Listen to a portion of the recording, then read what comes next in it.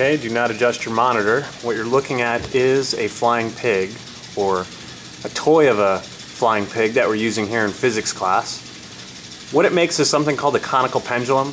It goes around in a circle. The angle that it makes, the theta that's on there on the board, depends on the speed that it goes, as well as the frequency. So what I've set up is a pseudo experiment where you can measure the angle theta. Think about how you could figure that out from the length of the pendulum, which is 90 centimeters, and the height that the pig is below the ceiling. You can read that off of the dry erase board. From that, you can measure the angle. You can also calculate a theoretical period from that. I did that in class. I may write that up as a YouTube video.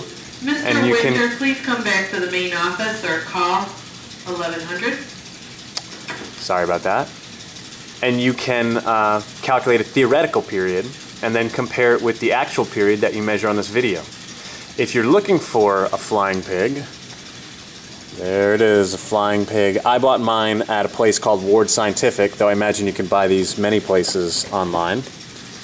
And if you're a physics student, I hope you enjoy the calculation. And even if you're not a physics student, I hope you just really like seeing flying pigs.